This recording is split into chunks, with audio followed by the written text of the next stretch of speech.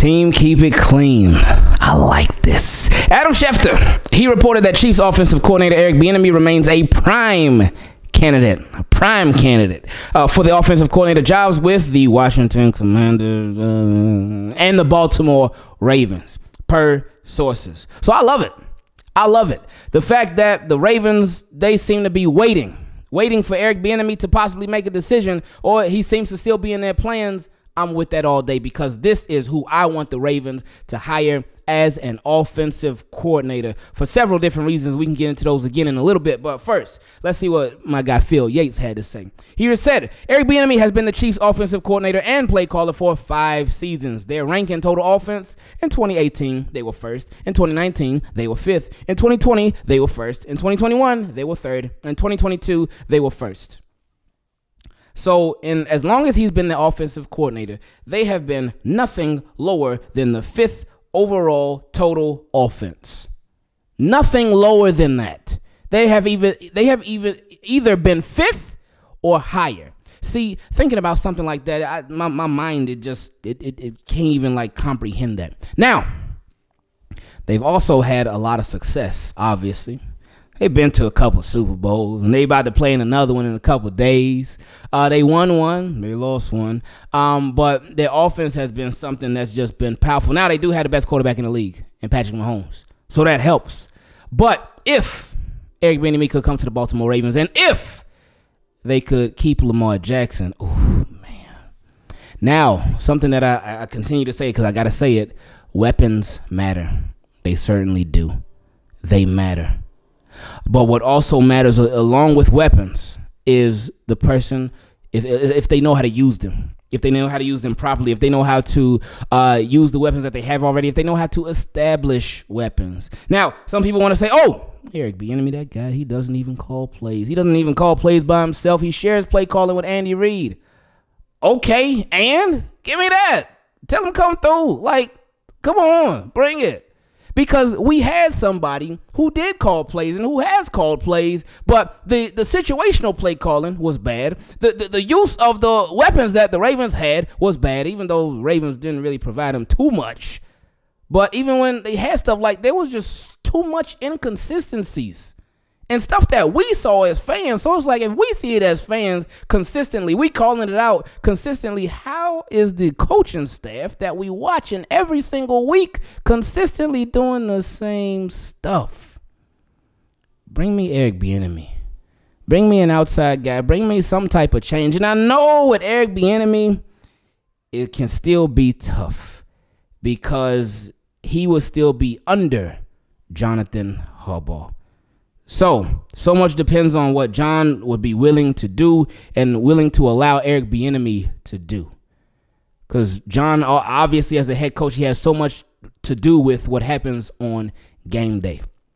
But I want Eric Bieniemy. Anyway, so with Eric Bieniemy, he's got to be looking at these teams, like looking at the Baltimore Ravens, like, okay, I don't know who my quarterback is going to be if I go there. Hopefully it'll be Lamar, but there's a big chance that it might not be. So I don't know. That's a big if right now. That's the biggest if in Baltimore right now. Who is the quarterback going to be? And then as far as weapons, all right, if I go over there, what they going to give me?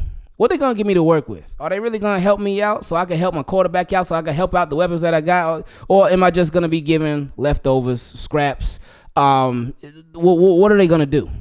So those are some real questions right there. Real questions.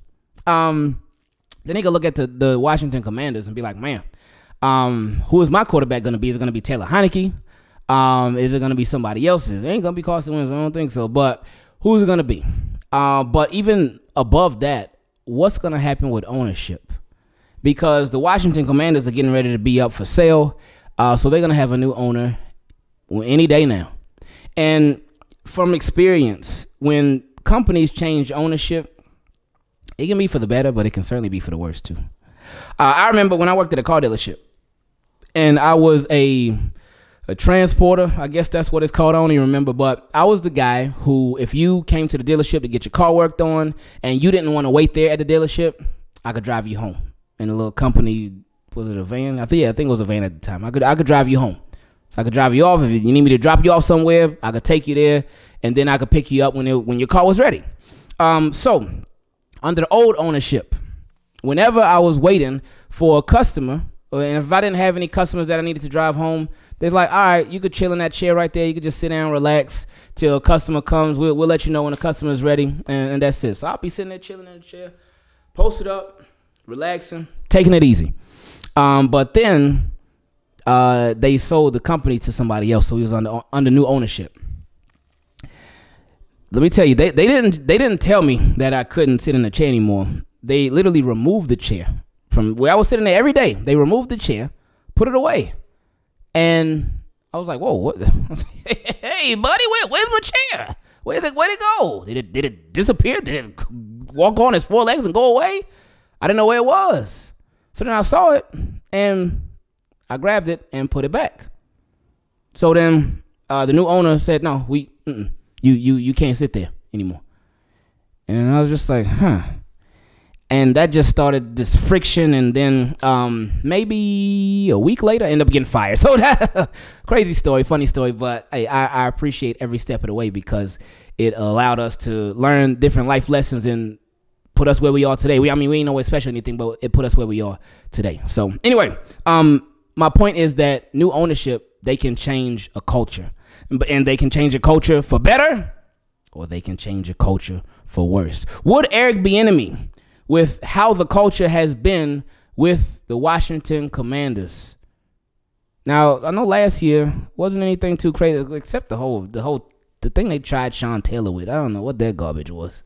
But other than that, Washington it's been a lot more quiet over there over this past year. But we know with Washington, like, stuff could just be ready to pop off at any given second. Would Eric Bieniemy be willing to go to a situation like that and be like, all right, yeah, okay, let's get it? He could be. Hey, you never know. And I mean, if Washington paying enough money, he might be like, oh, y'all need to cut the check if y'all want me. And I respect that. Hey, get your bread. But that's something that he would have to think about. Now, me, one of the biggest reasons why I would love for Eric Bieniemy to come to the Baltimore Ravens staff, something that I explained before, is because he wants to be a head coach. And he wouldn't even have to be the head coach of the Baltimore Ravens. I wouldn't mind it, but he wouldn't even have to be the head coach of the Baltimore Ravens. Since he has desires and dreams and goals of becoming a head coach in this league, then that means he would coach like it. And what I mean when I say that, if he came over and just was like, you know what, I want to be an offensive coordinator for the rest of my career, the coaching could reflect that. It could show. Like, oh, even if I want to be the best offensive coordinator I can be, cool, but I just want to be an offensive coordinator for the rest of my career. Stuff can get stale. You may look at a job like, whatever. Because, like, you ever work with people who are like, and hey, it ain't nothing wrong with it. Different strokes for different folks. But you ever work with people who like, all right, hey, I just want to stay in the same position. I don't want to move nowhere. I don't want to move up. I don't want to go nowhere. This is all I want to do. Versus working with people who like, hey, I want to move up. I want to be a manager. I want to be a supervisor. I want to be an owner. I want to be a CEO. I want to be this, that, and the third. I want to be all that stuff. They have a different work ethic now. Sometimes there's some of them people, they could be a little annoying, they could be a little sneaky, and they could try to undercut you and do some little grimy stuff along the way. But minus those people who do it like that as far as work ethic. When you really got bigger dreams and bigger goals, your work ethic is going to show. It's going to show in your work ethic, excuse me. So that's one of the other reasons why I would really love for Eric Bieniemy to come be with the Baltimore Ravens, even if it's just for a year. I would be willing to take that risk, even if it's just for a year. Even if he comes on and boom, he gets a head coaching opportunity. I wouldn't be mad at all. At all. Because that's a risk I would be willing to take for the Ravens to turn their offense around, for Lamar Jackson to keep him, and for the things to just get better and more consistent with the Baltimore Ravens on offense. Because that obviously has just, well, y'all know. Y'all know. Yeah, y'all know. So we'll see. So anyway, like Eric Bieniemy is not when it comes to the runnings for Ravens offensive coordinator position, and also Washington Commanders offensive coordinator position too. We out.